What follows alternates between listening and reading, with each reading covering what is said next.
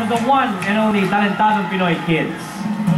Naging buhay na ng ating susunod na grand finalist ang pagtugtog ng violin. In fact, pati sa kotse daw, pagbibiolin pa rin ang inaatupag niya. Ito po ang kanyang kwento. I started playing the violin since I was 3 years old. Congratulations, and I'm gonna see you in their next concert, ha? After Talentadong Pinoy, I became more hardworking. I practiced many times. May-inspire siya na lalong galingan niya. Actually, practice siya ng practice pasok sa kotse. Magbabayolin siya doon. Just in case manalo siya, later on, sabi niya nga daw, magpe-perform siya ng libre para makapag-raise ng funds sa mga taong kailangan tulungan. Ako ang dapat maging first ultimate talentadong kid. Dahil ang talent ko ay unique at world class. Pulling the strings of our hearts with his classic talent, please welcome Gabe.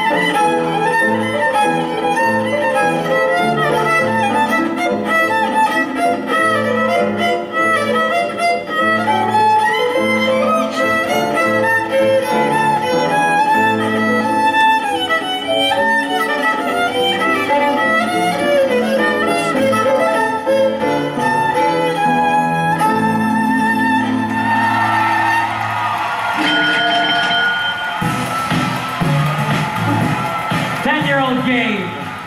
Hello, Gabe. Please join me here. Hey, Gabe. Hi.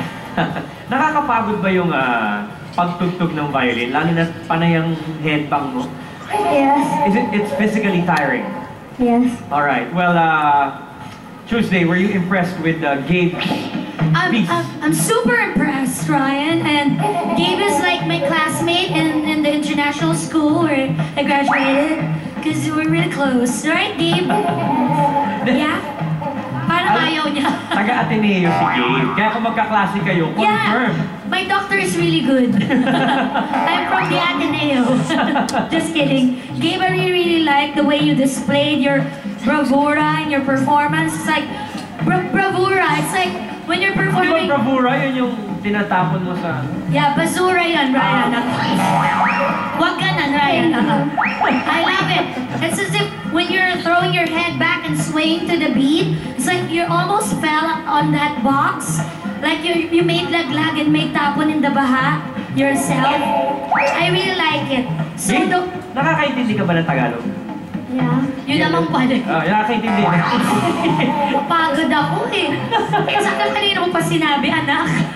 Wala kami maintindihan sa sinasabi mo. Alam mo, Ni-research ko pa yung 3 araw. Hindi ko maintindihan yung sinasabi. Kala ko parang Chinese ka, no? Japanese, hindi ko maintindihan.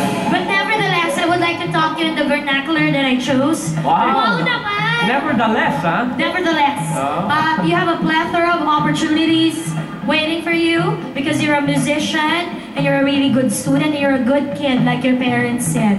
And nobody achieved anything in this world without a little bit of sacrifice and hard work. And being 10 years old and you know that and you have that value in you, you will go a long, long way. Congratulations, Gabe! Thank you. Thank you very much, Tuesday. Yes. Now you may wipe your nose. Oh yeah. Where is my medicine? I'm about to faint. Thank you, So Tuesday. hard. Julian, anong sa palagay mo kay Gabe? Na-impress ka ba? So from English to, alam mo na, mag-uusap tayo ng Tagalog, anak ha? Pasensyahan na tayo dito. Gabe, well, yes, you know. Aba, tuloy mo yan, ha? Tuloy mo yan. Hindi talaga pasensya na. Anak, tama ka nung sinabi mo, world class ang talent mo. Kasi tunay namang sa salitang yan ang pagsabi mong world class. Dahil sa nakita kong experience ngayon, grabe naman talaga. Pag pumikit ka, hindi mo iisiping isang batang kagaya mo ang tumutunog ng violin. 10 years old pa lang. 10 years old, iisipin mo sobrang professional na. After Talentadong Pinoy Kids, pwede karaming ipambato sa lahat ng mga talent shows sa buong mundo. Ganon ka kahusay, Gabe. Keep it up. Yun na yun. Mahusay ka talaga. Thank you. Thank you very much, Juday. Aga, kamusta si Gabe para sa'yo? Hindi ko na alam kung ano sasabihin ko naman ngayon. English, please. May nag-English dito, Tagalog, ako naman kaya. Ito na lang, Gabe. Plain and simple. You're my highest score so far. Yeah! Thank you. Congratulations, magaling ka. Thank you very much, Aga. Thank you very much, Dance Scouts. Gabe, maraming salamat sa iyong pagpapasikat. Relax ka muna, okay? Thanks to you, Ryan. Thank you, Gabe. Kahit na minsan ay magastos ang pagsali-sali niya sa mga contest, okay lang ito sa